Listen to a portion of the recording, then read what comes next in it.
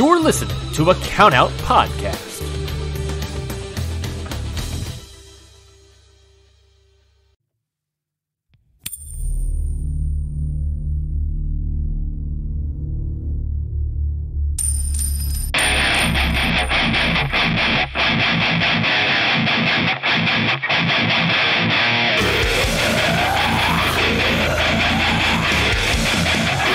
Ichiban Sweet Cast.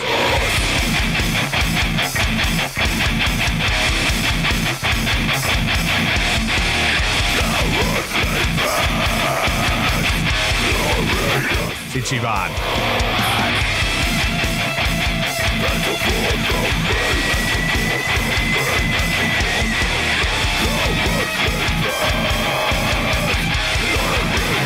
Ichiban Sweet Cast. There we go, Curtis. Blew the budget on that new intro theme. What do you reckon? Tell Owen we don't need a new theme after all. I didn't know I was going to do that until I did it. You were just saying, like, we should just roll with it and see what happens. Yeah. And then we did. Yeah. And it was fucking brilliant. Thank you so much. We were like trying to figure out how to press record and shit. We're like, we've had a month off. We don't even know how to fucking do this. And I'm like, you know what? We excel with minimal preparation. We'll just figure it out. Literally press play and just immediately fuck it off. All right. So anyway, that's fun. Welcome to, I guess, 0 hour of the Ichiban Sweetcast. That's the rebrand. We're going to stick with it. We couldn't think of anything else, and we kind of like it, and it's fun. It's It makes me laugh. It makes us laugh, and it makes us both laugh, and it's made other people that we tell laugh. So that's what we're going to do. If you don't like it, fuck off. It's not your show. We'll change it again in 2 years anyway. Yeah, exactly. We'll easily be peer pressured into changing it in minutes. But hey, unless they change the Japanese language, I guess, where Ichiban no longer means one and it becomes something terrible, we just got to roll with that. And I think it's fun. Yeah. So yeah, here we are. We are gonna, with the change to Ichiban Sweetcast, as you can tell, we're very organised. But that's okay. We're going to roll it out. I've got literally mere days. Hang on, how many? Says, fuck. Okay, 5 days till I'm on vacation. So can't imagine we'll get heaps done. So what we're going to do is we're going to record now. We're going to talk about some shit that happened. We're going to vamp for a bit, and then like there'll be more of a more official looking, better revamp as we go. But yeah, so this is episode 0 is what we're going to call this, until we have our shit together. How's that sound? I think what we need to do is just say, like, you're getting your show. Yeah. You know, you're getting your show. It doesn't matter what it's called. Yeah. It doesn't matter. You want to talk to Raffe? You want to talk to Curtis? You want to talk to the International Wrestling Grand Prix? Your good friend Curtis Spears, your bad friend Raffe Houston. That's the boys no longer from the shorts. The sweet boy. The boys from the sweet shop. Yeah, there it is. There you go. Yeah, that's it. That's who you get. You still get the same dickheads that you've gotten for ages, and we are excited to talk New Japan. It's been welcome to the sweet spot, baby. Let's talk some New Japan. Exactly, and you can know that. Hey, we're still here. We've quit about 100 times, I reckon, since but we never really meant it. No, not really. No, we didn't. We just had to find our lane, but not really. A little bit, but we've got some plans, and we're both feeling excited. So I think that's really fun. So as we transition into ISC, it's pretty cool to have like an acronym, an abbreviation. Mm-hmm. Yeah, we want to try and make more frequent and easily digestible content. Yeah, there's quite a few of our friends that do really long form stuff in the space, and we will still do that occasionally, but we want to try and, knowing who we are as people and like what our schedules are, we want to try and record both pertinent stuff and evergreen content, and then just kind of get it out more frequently. That's our goal, right? And we want to get you like bite-sized chunks. Yeah. We know that like you can sit down and listen to a 2-hour podcast, Super J-Cast. You can sit down and listen to a 4-hour or 8-hour podcast, call it We Work Stiff. But you know what? Maybe you're just running down to the shop. You want to get a sandwich and you want to get back to work. hey, there's a 35-minute fucking Ichiban sweet cast. Yeah, exactly. You want some sweet news in your sweet ears. So that's it. And so that is what we're going to do.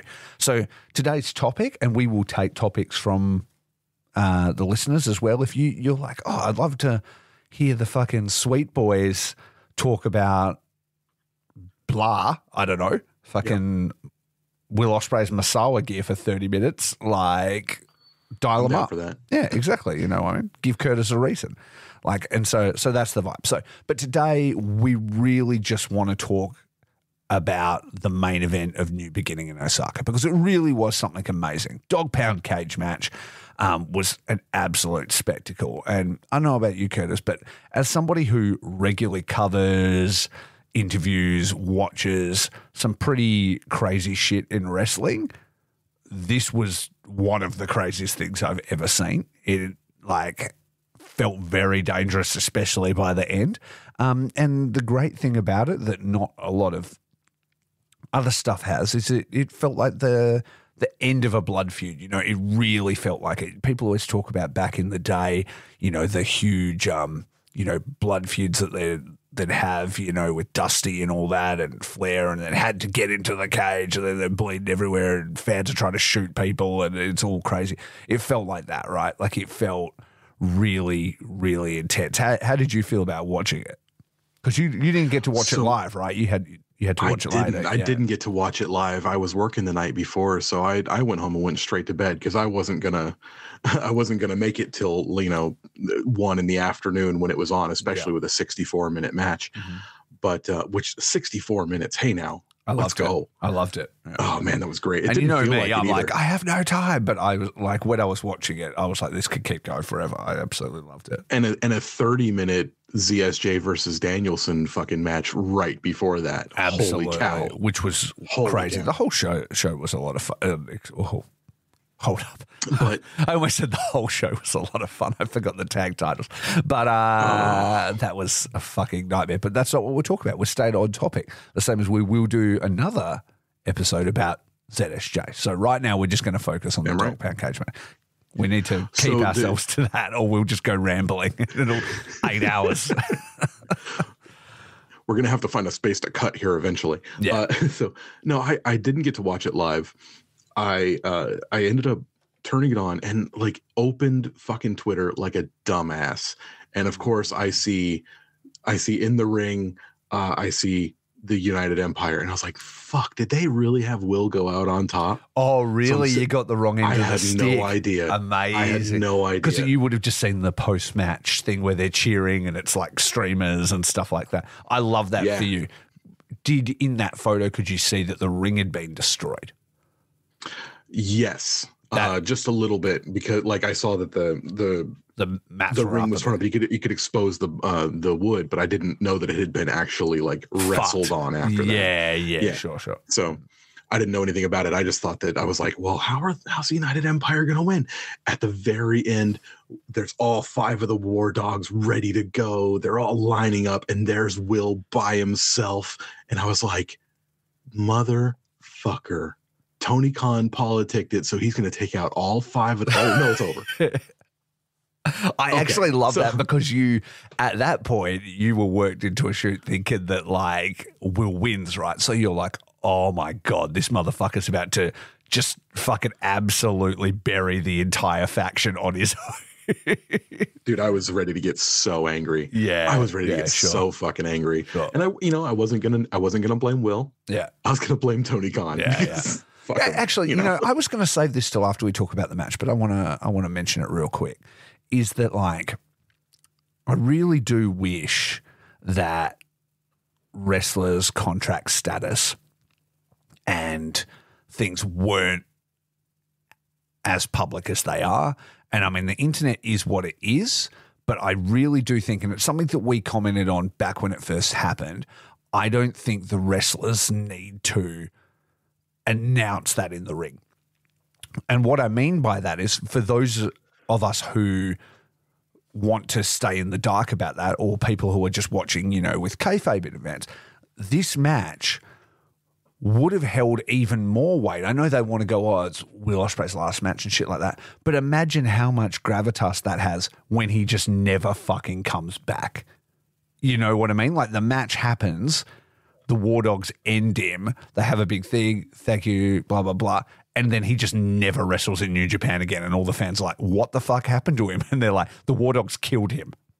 Yeah, the War Dogs actually ended him. They ended his career in New Japan. He had to leave. They should have loser leaves town, and he just never is in New Japan again. Like that would, to me, would be amazing. You know, like obviously guys like us, Mark, whatever, would know that he's got a contract somewhere, and he's not coming back. But in storyline, the War Dogs triumphed, and the leader of the United Empire is gone. And then the gravitas for that is then like, who's left in United Empire? How do we fight back about these guys and stuff like that? Our dude's gone. He had to go get a job elsewhere because his contract here was fucking torn up because they beat him up. You know what I mean? It puts it on their shoulders, not like, we'll got the bag. Like, I'm trying to think, like, is it worth it to the counterbalance to that is, of course, the money. And wanting to, you know, book Will Ospreay's last match. And, you know, I mean, they've got AEW television on New Japan World, right? So, like, you've already seen Will Ospreay show up on AEW and literally sign his contract in the middle of an AEW ring. I did a rant about it because I fucking hated that. Yeah, sure. So, like, you'd have to have multiple companies in line together. You would have to have AEW not hyping up Will Ospreay, which is something that they do not want to do. They want to hype up Will Ospreay. You'd have to have New Japan not hyping up his last match, which is something that they want to do. They want to sell those extra tickets for people that want to go see. And like Osaka was a huge draw for them. Yeah, that match was a big draw. Yeah. So yeah, I know it is. But you know, there's also another argument to that where it's the ongoing effects, right? So it's like, yes, all of those things in the short term, right? But in the long term, investing in wrestling and in the companies and stuff, I better go see this fucking loser leaves town match because fucking maybe he's never going to be there again because that has happened before. You know what I mean? Like Jay White just last year. Yeah, exactly. And then it's like, okay, so we didn't know the thing, and he just fucking left. Now that's a thing. And it's like, and on AEW side, yes, you know, it's cool to announce that fucking Will is signing with him. Look how fucking good we are. But imagine this. Imagine in the time when Will's not there, just investing in the fucking talent that you've already got to sell tickets. And then down the road, when Will suddenly pops up, huge pop, big deal, didn't expect he was coming, this is huge news. Instead of like just trotting him out on a pay-per-view and being like, by the way, he's going to come in fucking 6 months. Like what's more impactful and what's more newsworthy? So I think that it's sort of diminishing returns in a sense, you know, like if you keep doing that stuff, it's always like grabbing at like the lowest hanging fruit to constantly keep stuff going. But if you invest in your talent and stretch things out and invest in the booking, then the overall quality and anticipation and ramifications of things would mean more. Maybe. I don't know. I'm not a fucking promoter, but that's just my thought. You know what I mean? You can condition your fan base to like shit happens, you know? There probably is someone there saying that. There is probably someone in the room who's like, we don't have to announce this ahead of time. But you're a company that has to worry about like quarterly sales and stuff like that. So yeah, there's probably a person with a bigger tie sitting in a bigger chair who's saying, no, you sell those tickets right now. Yeah. You know, absolutely. And that's what it is. You got to find a company who's willing to play the long game. And New Japan does play the long game. But when it comes to seeing someone out the door, are they really going to worry that much about, you know, fuck them. Yeah. Why are we playing a long game with him? Exactly. I don't know. Keep AEW happy, keep the money rolling in, stream the shit, whatever, you know what I mean? But that's just business, you know what I mean? Like we can all sort of wish for the good old days when, you know, the kayfabe was real and you promote all that stuff over long term. But the internet exists now. Like that's just not going to happen, you know.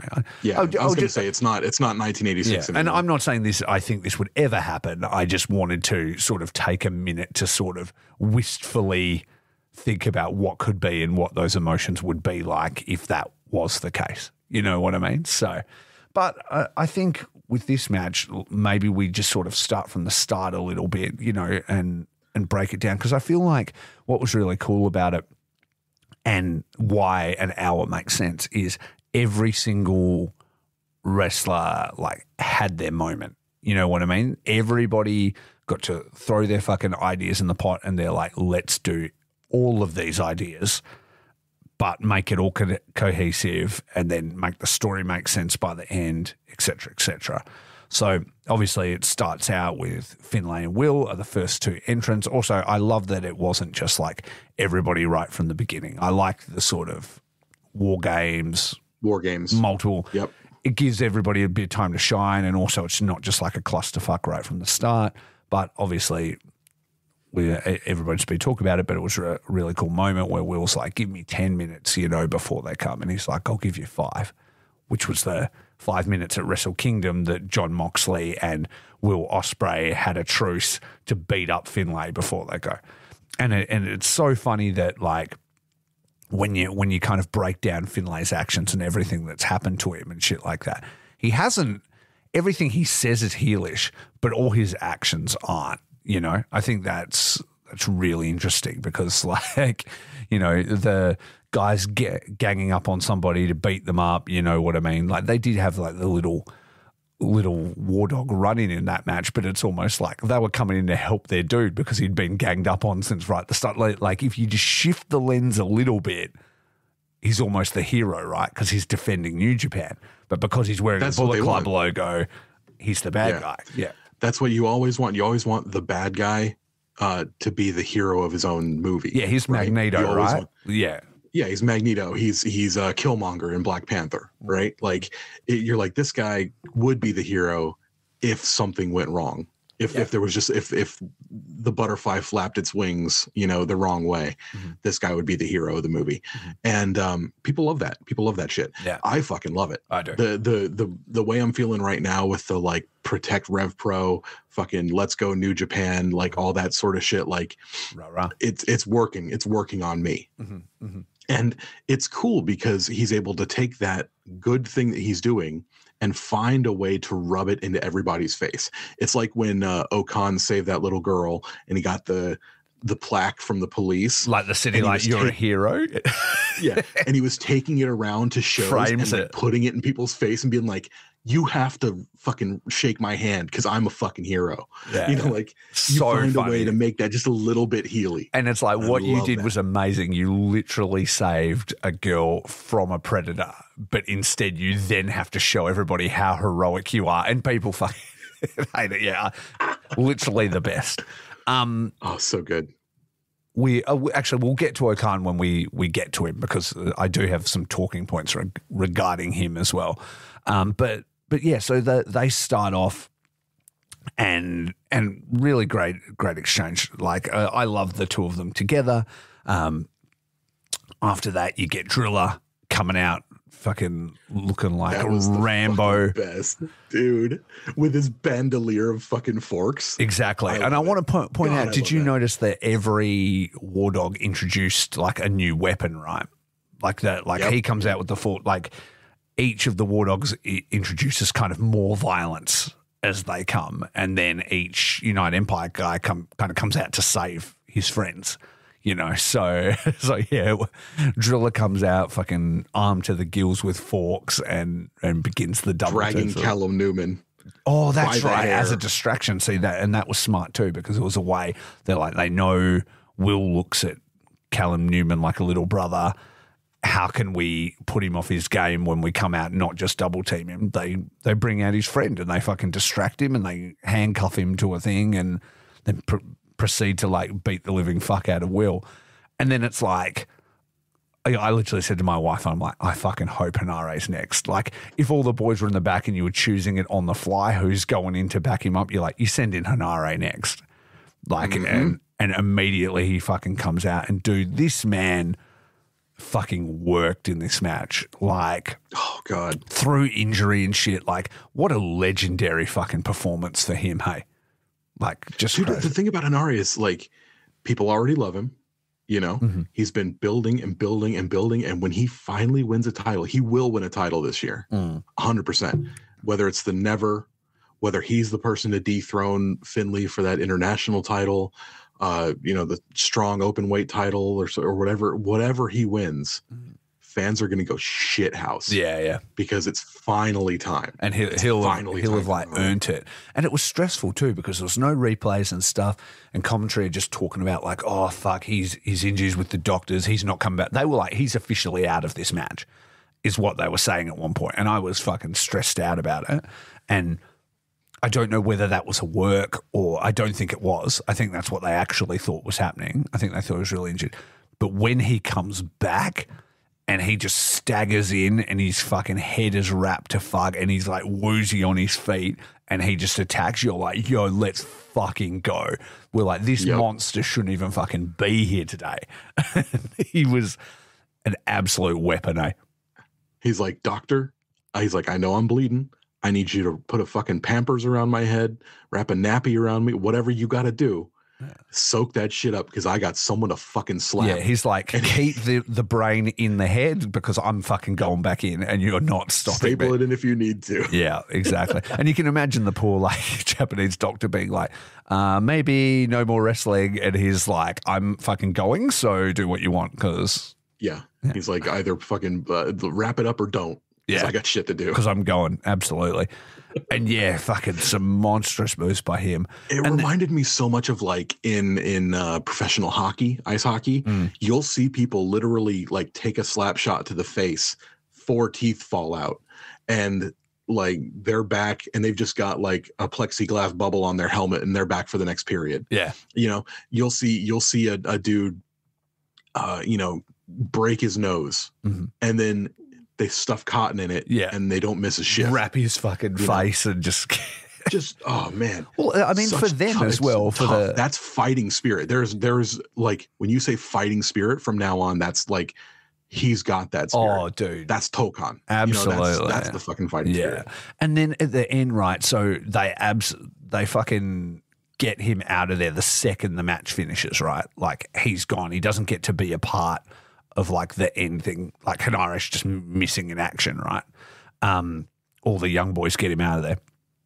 But I love that when they're doing the press conference at the end, Will's talking and then he just goes, holy fuck. And in comes Hanare on fucking all fours, just crawling into the thing. And all he says to Will is, he's like, I'm sorry, brother. Like, he's like, I'm sorry. And Will's like, it's okay, man. Like, it's okay. Like, and it's as a brother and as somebody who looks as Will, as somebody who gave him an opportunity and gave him a huge break, he's like, in kayfabe, I let him down. We didn't win. I got beaten. You know what I mean? Like, he just wanted to fight for his friend. And I thought that was a great fucking character beat for him. You know what I mean? Them hugging there and him just being like, I had no more to give. And he's like, of course you didn't, you know? Well, that's the thing is like, you can only fight so hard when you're fighting an army. Yeah. You know, like the War Dogs, like they have that militaristic theme going, but like they are an army, you know, like they would focus down one person each time. Yeah. You know, like they would pick who's the biggest dog in the fight right now. Okay. Hanare just came in. He's fresh. Let's fucking gang up on him really fast. Yeah. Okay. He's down. Hey, Will's back up. We will descend upon him like a pack of dogs. Yeah. And it was so fucking cool. Yeah. It was like those guys in the United Empire, like Maloney, when he joined the Bullet Club, he was like, United Empire's soft. Those guys don't have it. You know, like these my dogs for real. Yeah. And so seeing them continue to prove their fighting spirit was really cool. So I dug that. Who came out after Hanare? It was Gabe, right? No, Gabe was last. Oh, Gabe was last. Yeah, you're right. He was the last. So it was War Dog. It was it? It was the Cocaine Cowboy. It was, yeah, I think it was, right? Was it him or was it, yeah, no, it wasn't Android, was it? Yeah, it was Connors. Connors was actually, just one note on Driller, how fucking crazy when the entire fucking ring is all fucked up and Driller's out of sight and they're going for that pin and he breaks it up with a Driller killer onto 3 guys with Will Ospreay. Like, he just comes off camera fucking onto the back and you're like, Jesus Christ. Oh my God, dude. Like I was jumping up and down like at the end of that fucking match because I didn't know where the finish was coming, but I kept expecting that the United Empire to come back. Yeah. Mm-hmm. Oh my God. So every time the United Empire was like pinning somebody, I was like, oh shit. You're like, this is it. But here it is. It was not. But yeah, no, absolute weapon. Yeah, Connors was so good in this, man. Some of the fucking spears and shit, like he was doing through tables and out of the, like he just went so hard. It was unbelievable, eh? Connors is so underrated. Yeah, man. Like he gets mentioned. Oh, he's one of the war dogs and blah blah blah. Like he's the person that probably has, like, I don't know, man. Him and Maloney both have like huge personalities, but like he's kind of getting pushed to the back a little bit, like him and Coughlin both, which is unfortunate because it's because the British guys are like so loud, you know what I mean, and so big, and they're so physically big and personality big and stuff. It's hard to stand out, but he's a fucking real one, hey. Like he's so good. Yeah. He's so crisp and so good in the ring. Yeah. And like I really do love Clark Connors, and I really hope that like, I don't know, the rumors about the war dogs and shit like that, man, I hope fucking Connors is there. I hope Connors stays for a long time. I hope Coughlin stays for a long time. You know, like I hope Gabe stays for a long time. These guys are all amazing, and I want them so badly in my New Japan Pro Wrestling. Open the fucking checkbook, yo. Open the checkbook. The yen is down, blah, blah, blah. Open the fucking checkbook. Yeah. That's it. You don't have to pay Okada anymore. You got the cash. Let's go. Let's sort it out. You don't have to pay Okada or Will anymore. Fucking. Well, yeah, there you go. And I know you save that budget for them. The spot where he gets hung was crazy. Yeah, him going through tables out the thing. He was just absolutely brutal. After him, who was there? I didn't write down this order. I'm just remembering from scratch. I mean, we can just keep going through members. It doesn't really matter about the order. And then I think actually it probably would have been TJP next.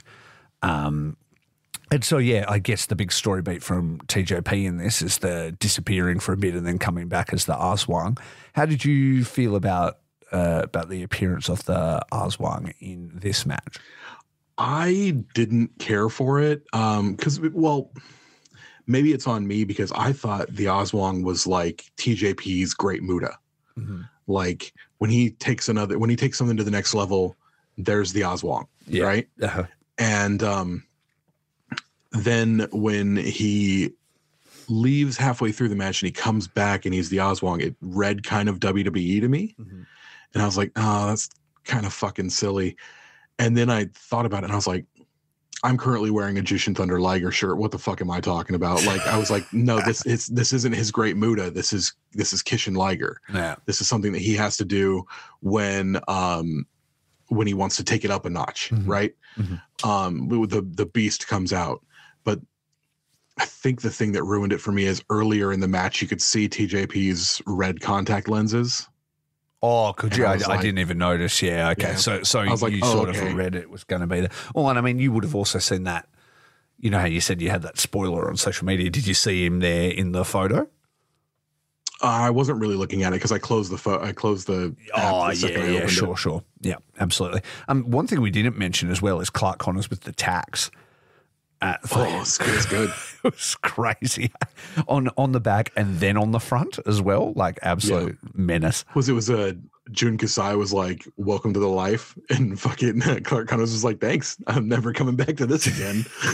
Thanks, I fucking hate it. It absolutely fucking sucks.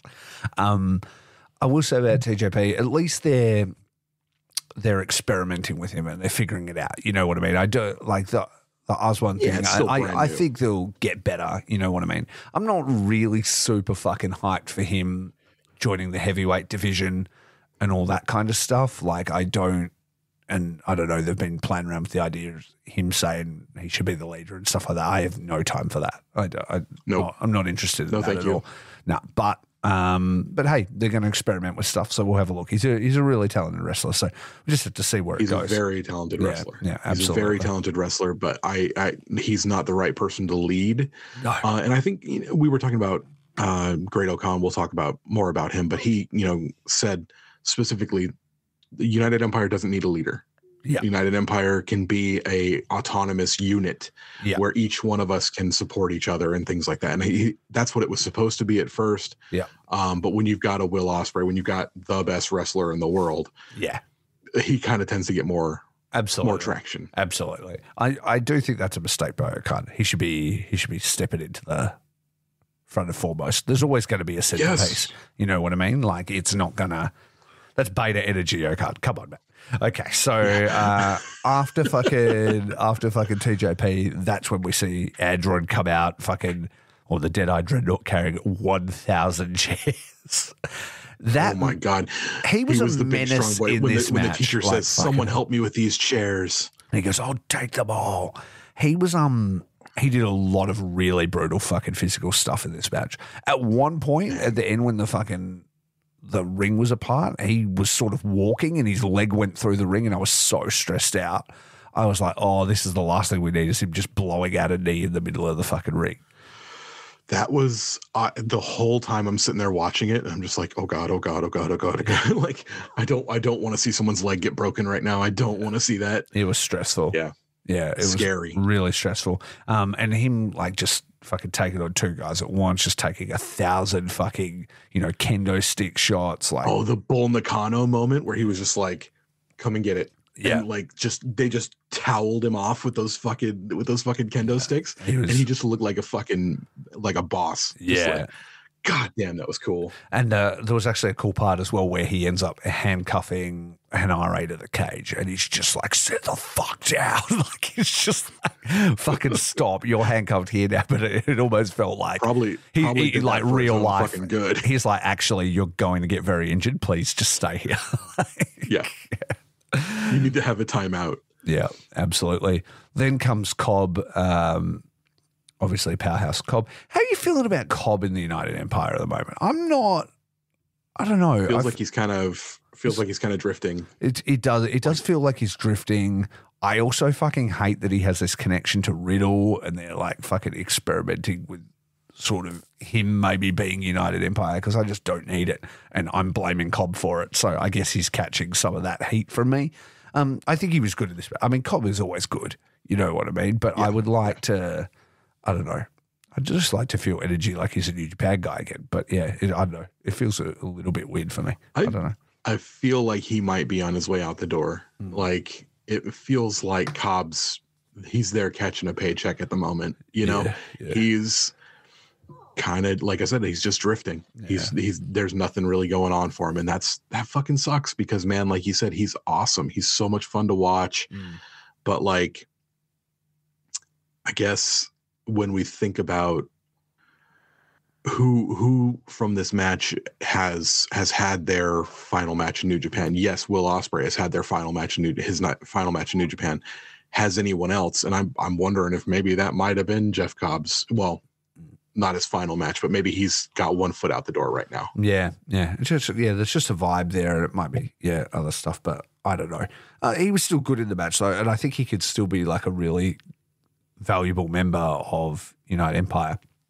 I think they really need to find him though. Remember when he was a bit more Healy Jeff Cobb for a minute, coming out with like the wet hair, a bit more focused. Him and Okada were doing the tag stuff, and him seeming a bit more dangerous. Like, that's the kind of him versus Shingo for the Never. Yeah, that was great. Yeah, too. That's kind of what I want to see from my Jeff Cobb. I want to see him as big and angry and intimidating. But I think because he has such a great personality, he sort of like leans into like, I'm a fun dude, like kawaii sort of vibe, and it's like it sort of takes away from his intimidation a little bit, maybe for me.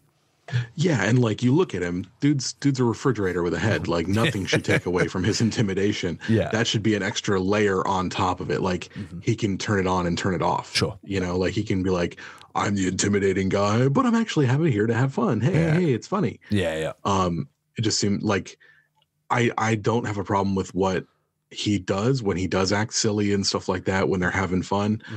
I do have a problem with the fact that he doesn't seem to care. Yeah. Like that's fair. That's it just seems like he's not giving 110 in this match. Yeah. And you put that up against Will Ospreay, who's never given less than 110% in a match. Yeah. And you put that up against these other guys who are giving the match of their fucking lives right now. And I mean the fact that I can't tell you what he did in this match, really, like I can't even really think of any super sick moments for him. Like we're sitting here just listing off highlights from the War Dog guys. You know what I mean? And I'm like, I know Jeff Cobb came in. They were given the fucking match of their lives. Yeah, absolutely. And speaking of, then comes in Gabe Kidd as like the last War Dog. Now this guy, fucking hell, man. Like it was like borderline reckless, or maybe actually over the borderline into reckless. Actually reckless, yeah. Actually reckless, spinning that fucking ladder, throwing chairs, fucking carrying on. Like he's just something else, is Gabe Kidd, eh? Dude, Gabe is on another fucking planet right now. Yeah. Like he's just an actual like mutant. Yeah. Like the dude is like, he came back and joined the War Dogs and like hit the fucking gas. Yeah. He has not taken his foot off of it since he got there. Sure. Have you ever been on Gabe Kidd's Twitter? Like looked at, not recently, but yeah, I have. Feel free to go on there sometime and just look at his likes. What, like things he likes? Things that he likes. Yeah. Okay. When you go to his profile, it'll say like media, likes, that sort of thing. Yeah. What is Dude's it? He's on another fucking planet. It's hilarious. What kind of shit is it? It's all just big booty bitches. There's nothing about anything wrestling. It's just ass.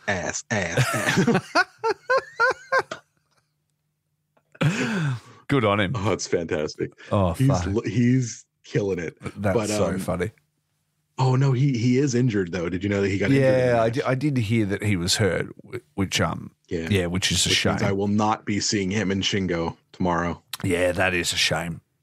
That is a shame, because I know that was like a big one for why you were going to that particular event. But you don't want the dude to hurt himself further. So no, absolutely not. Absolutely. The other do you want to hit that rumor real fast? I don't know what rumor you're talking about, but before you do, let me just quickly say, great Gabe Kidd moment in this is when Will is left alone with him. He's cradling Akira, and we'll touch on Akira in a bit, but like he's cradling Akira and he fucking pushed him out of the ring and he's surrounded by the War Dogs, and Gabe Kidd's like, you're fucked. He's like, you're absolutely fucked. Just that character out of him is just always so good. He's so vicious. Dude, yeah, he doesn't know how to turn it off. Yeah. Like he's got it dialed in now, and he's fucking bullseyes every goddamn time. And I think it's so funny because people are looking at Gabe Kidd and they're saying like, we want Gabe Kidd. We want Gabe Kidd for leader. We want Gabe Kidd for leader. At some point, they're going to let that simmer. They're going to put that in that pot and just let it simmer till it's the right time. And then boom, something's going to happen with Gabe Kidd and people are going to go fucking shit house. Yeah, it's going to be so good. Did you notice the moment when the War Dogs leave? They get up to the stage, they're all celebrating, they're fucking about, everybody goes. The last two on the stage are Driller and Kidd. And they like put their heads together like, we just fucking did this shit, and fucking Driller slaps Gabe on the face, and then Gabe goes and like he follows him out. It's like, I wonder if there's something in those two being the last two there. You know what I mean? Whether like the British guys are like, yeah, we're fucking doing this now, but we've got our own agenda. You know what I mean? It definitely could be, or it could be that, they're the two that are sticking around after this match. There's I keep bringing up the contracts and we just talked about how we don't want to talk about the contract stuff, but the contracts for Coughlin and Connors are both currently up. Oh, really? And yeah, I mean, like they're both kind of working on handshakes from what I understand. So like, yeah, we can see if maybe they're the two war dogs for now, Yeah, okay. Oh, well, we'll see how we go. It would be a real shame if those guys went. What's this rumor that you were threatening to tell me before we started recording? Oh, it's just a silly one. I have a idea that possibly Orange Cassidy is showing up at Rev Pro tomorrow. Oh, really? I wanted to put that into the ether because Rev Pro put out a tweet that was here. I'll read it to you. See if you read what I read into it. Okay. There was chaos at the end of last week's show in Southampton, and there will be chaos tomorrow live at the Crystal Palace National Sports Center. And then it says, 6-man scramble match, Richard Holiday, Shaw Samuel, Spike Trevay, Flash Morgan Webster, Cameron Kai versus question marks. We're going to fill the question marks with an open invite to any international wrestler. So, chaos, international wrestler, and who's in town today at the Fulham FC football game? Yeah. It's Orange Cassidy. Orange Cassidy. Yeah. So I'm putting that into the air. I think it'd be fun to see Orange Cassidy. Yeah, that would be fun for you. And I mean, does he have a history with Rev Pro? No. No? Not as far as I know. Exactly. He does still sort of read like an indie guy, though. You know what I mean? As big as he is in like AEW and stuff, his like indie roots were so strong that like you could definitely see him doing something like that. Yeah, like he's constantly showing up at indies all over in America, and he's in town, and they're doing a big show. Why not? Yeah, exactly. While I was, we were chatting about this, I was flicking through the pictures to see on the results page to see if it reminded me of anything. And it flicked to that picture of Hanare climbing the cage after his head injury and doing that huge leg drop through the tables. And I was like, fucking hell. I was like, what are you doing, you madman? That guy, like, I think he would have gone crazy before he hurt his head, and then he hurt his head and was like, let's go even crazier. Yeah, exactly. All right. Then Francesco Akira. This was a great match for him, and he really had like the most character stuff in it for real. Everything leading up to it, like being in over his head, all that stuff. Getting, the victim getting his own back on the bully, so to speak, fighting back against Driller, using the fork on him, fucking him up, just fighting until he was absolutely destroyed. At one point there, when there's literally no ring left, he's just like on the apron on the inside of the ropes, holding onto the ropes to not fall to his death, just like super kicking a dude in the face over and over in the corner. You know what I mean? He could barely even fucking get any purchase. He was doing everything he could just to fight, and then ends up like destroyed and essentially just like cradled in Will's arms when, in that last moment when the War Dogs surround him, and then he's like, Will kind of, rolls him out of the ring, kind of unceremoniously. He fucking has to eat shit off the apron, and then goes and falls on his sword himself. You know what I mean? Like, he wasn't going to let. Yeah, he wasn't going to let Akira take the fall for him. He was like, "This is my show." Yeah, exactly. This fucking mess all revolves around me, so I'm going out. And I really like that. I thought it was a really nice character moment. And in the post match stuff, Akira has sort of a nice moment. He's still fighting his beats with his promos and stuff, but he essentially says like, "I was scared before I went into this, but I'm not scared anymore." And he kind of declares that he's really going to go for that junior heavyweight title. I'm the ace of United Empire kind of thing for the juniors. And I like that. I think that's really cool. I think him as a singles guy would be really cool.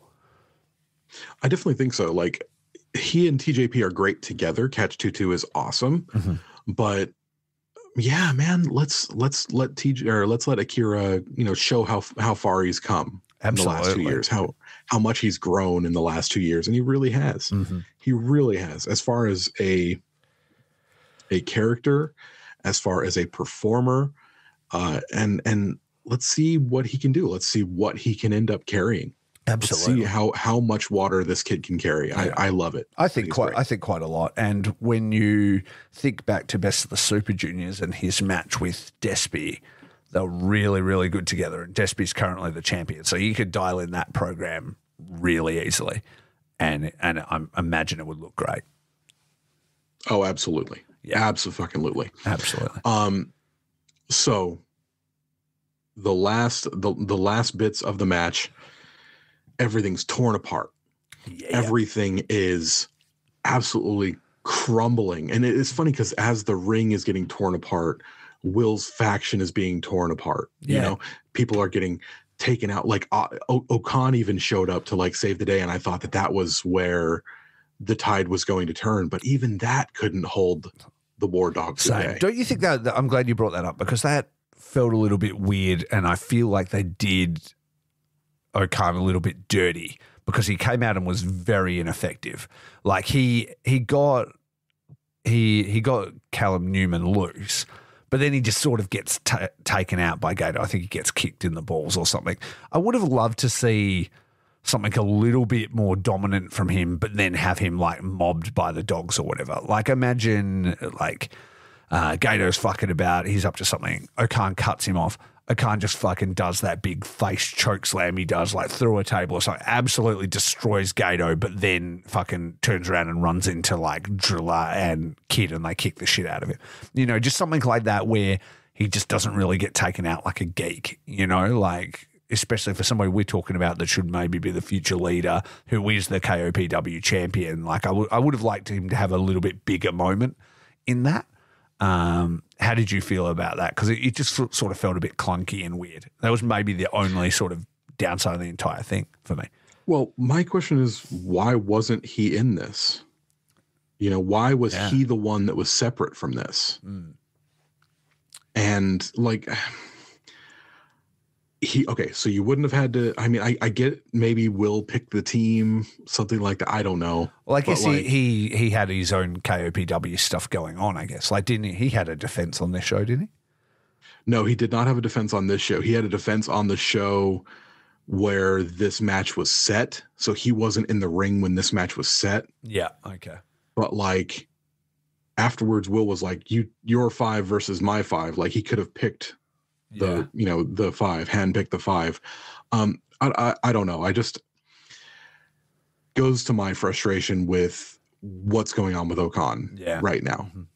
You know, I'm a big Okan fan. My wife's a big Okan fan. We want to see Okan win and be celebrated. And it just seems like, you know, we said Connors might be being pushed to the back, but it seems like maybe fucking Okan's really being pushed to the back right now.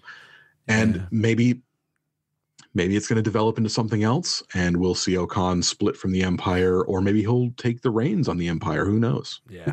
I hope one of those things happen. I hope it isn't just like treading water, doing nothing forever. That's always the scariest part when it comes to New Japan. They may just be like, this is what he is, and it's all he'll ever be. He's joked about dicks one too many times online, and now we're not interested.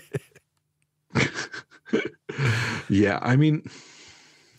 Yeah, I don't know. He's a draw in Japan. He's famous. You know what I mean? So I can't imagine. Awesome. And they like fucking had all that stuff at Moxon. They're doing something with him. I got to believe they're doing something with him.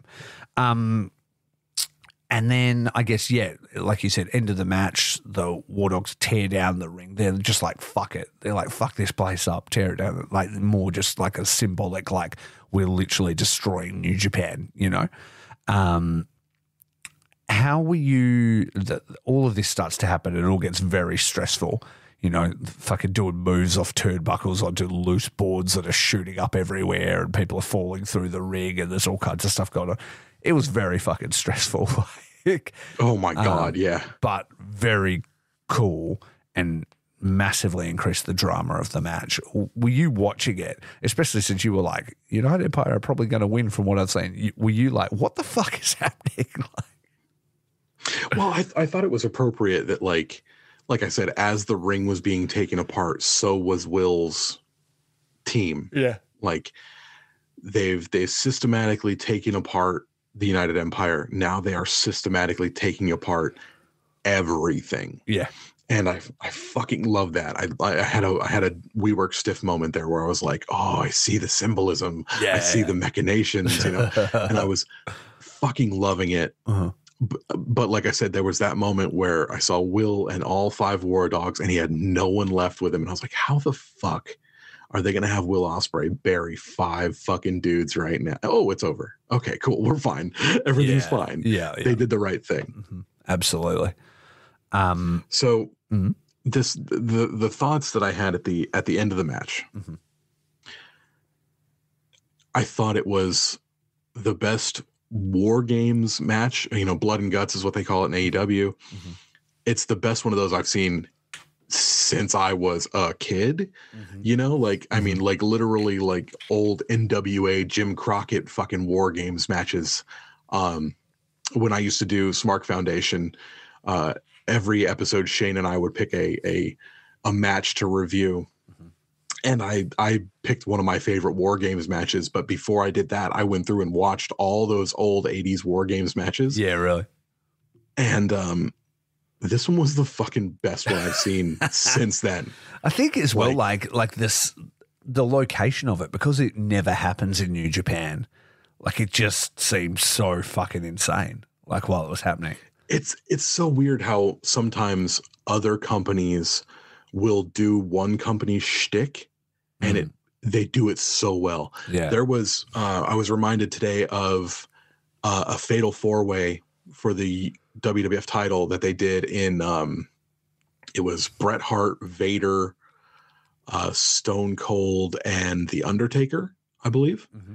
But it was all 4 men in the ring, over the top rope elimination or pinfall. Or I know the exact match you're talking about. It's from like an In Your House or something. In Your House fatal 4-way. And it was one of my favorites as a kid. Like I actually watched it again not even that long ago because I was just like, great, right? That's a great match.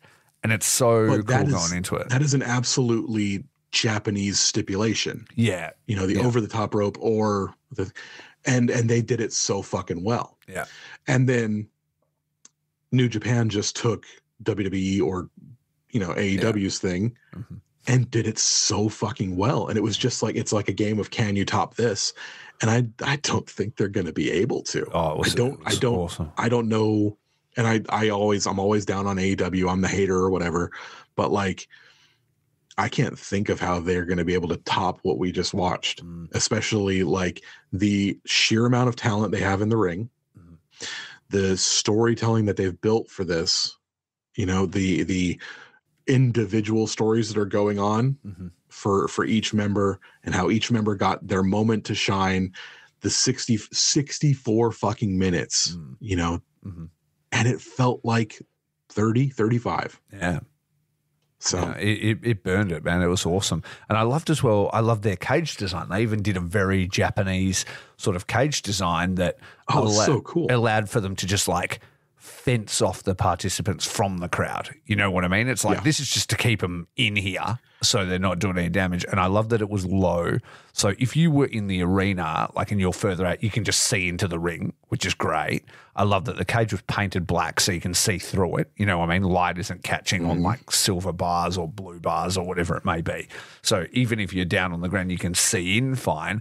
And then they were able to use it. You know, people are getting handcuffed to it. People are jumping off it. Like, I think they just used it really well. Room to play at the ringside as well. Yeah, plenty of room to play at ringside. Exactly right. And if they were like in the big cage type structure that's fast to the ring, it would really eliminate like all that room, especially once you put like 10 guys in it. You know what I mean? It would be chaos. You need all that outside space for people to fall out and be brawling and be handcuffed and to do all those kind of things. You know.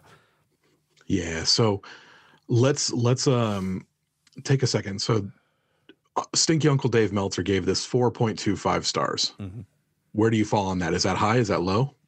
It's low in my eyes. I think it's high for real. I mean, it's different in that, like, you know, maybe in his scale, because we talk about the guy who gets 5.5, 6 stars for, you know, masterpieces. And so maybe for him, he's like, this was a really fun fight, but it's not like a, you know, technically a classic wrestling match that I can sort of like, rate that high. For me, as just enjoyment, I can't remember the last time I enjoyed a New Japan match that much. Like probably the Omega Okada draw at Dominion was the most fun I've ever had watching New Japan live, and then this is probably next for me. Like live in my house, like I was on the edge of my seat for both matches, and so I really can't overstate how much fun I had with it. Yeah, I was very excited for it. Like once they announced this match at Dash, I was fucking on board. I was on board, but I didn't know it would be this good. You know what I mean? I was like, oh, it'll be cool to have a cage match in New Japan. I did not expect that it would hit like it did. Yeah, you're 100% right. And it hit and it fucking stuck. Yeah. It was so good. Absolutely. So let's talk about the last two participants, and then we'll wrap it up. We're going to do shorter form episodes, and we're nearly at an hour, but quickly, let's touch on Finlay. We did briefly at the start, but at the end, he hits his finisher on Will, pins him clean as a whistle. Finlay wins. Bullet Club wins. That's it. Not a huge amount of words from him at the end. He was just like, "This is our fucking, house now," essentially, and then leaves. And then they give the ring to United Empire, and then Will can do a bit of a speech, and the streamers can come. How are you feeling about Finlay as the leader of the Bullet Club now, about how he's been talking, how he was in this match, how he's been performing? Because I'm feeling pretty high on him, man. Like, I really am. Dude. Like, yeah, he's getting it now, and, he's picking up steam. He's absolutely fucking killing it. Like, I thought he was doing great before. I mean, you and I have pretty much been high on him since, like, he turned and became, the rebel and things like that. We've kind of been like, all right, this guy's got something. We were rooting for him over Sonata in the New Japan Cup, that sort of thing. Like we have thought about David Finlay as leader of the Bullet Club or as this rebel character has been good. But I think now it's getting there. It's getting to great now. Yeah, absolutely. And like, I'm fully on side with this. Like, there's Cool Bullet Club. Cool Bullet Club is AJ Styles Bullet Club. Cool Bullet Club is, the elite. Yeah. Then there's the Bullet Club that's dangerous. Dangerous Bullet Club was Devitt. Dangerous Bullet Club was Jay White. Now it's fucking terrifying Bullet Club. Like those 5 dudes right there. And when I say Bullet Club, I just mean those 5. Yeah. They're fucking terrifying. Yeah. Like they're dangerous, eh? That's good. TJP had to literally like transform into a demon to beat them. Yeah. They just took apart the most popular, and I mean, he didn't even beat. Oh, he beat them that one time, but he did beat them this time. They just took apart the most popular franchise in the franchise. It's not a franchise. It's not a fucking McDonald's. They just took apart the most popular team. Yeah. In the entire fucking company. Yeah. They didn't beat them. They took them apart. It was sick, man. Yeah. And like, that's a level that Bullet Club's never been at. Yeah. It's a level that nobody gave David Finlay that, David Finlay's a second-rate Jay White. Yeah. You're not fucking listening. Yeah. You're not listening, and you never have. Yeah. Tell me you don't watch New Japan without telling me you don't watch New Japan. How good to have like a Bullet Club leader as well that like backs up his shit talking and actually fights. Jay White's kind of thing was like that cowardly sort of, get behind his guys and do things and slide out of the ring and stuff. Like Finlay's just like, I'm just going to fuck you up. Like, and my guys are also going to fuck you up. Like, he backs it up. He gets in there and he fights, and like, he does so, evilly, I guess. But yeah, it's really good, man. When he came out first to fight Will, I was fucking shocked.